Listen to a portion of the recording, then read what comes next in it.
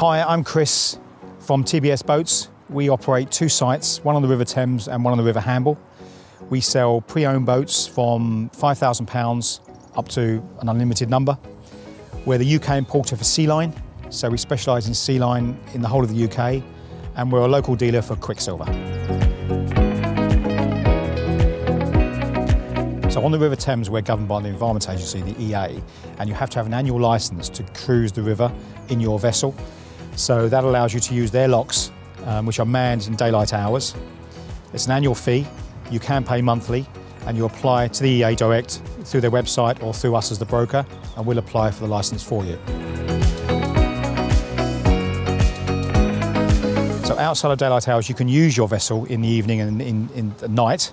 The only requirement is you have navigation lights and obviously experience. So if you're under 7 metres, you need to have an all-round white light so that you can be seen at all angles.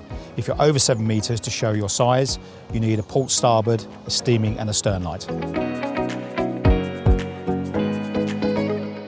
Boat insurance is very simple, it's very easy. You would have to often have a survey. So if the boat is only a few years old, you may not need a survey because of its age. But if it's over 10 years old, an insurance company will want you to have a full out-of-water survey. Equally, we as a broker would always guide you to have a survey because we don't know. We sell our boats on a brokerage transaction, and so therefore, to safeguard your investment, have a survey anyway to make sure the boat is sound and good to go.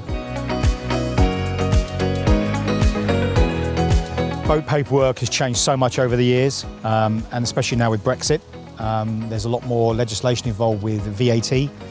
I won't go into huge detail about VAT, but that's something you need to be very aware of, and especially boats coming in from different parts of the EU.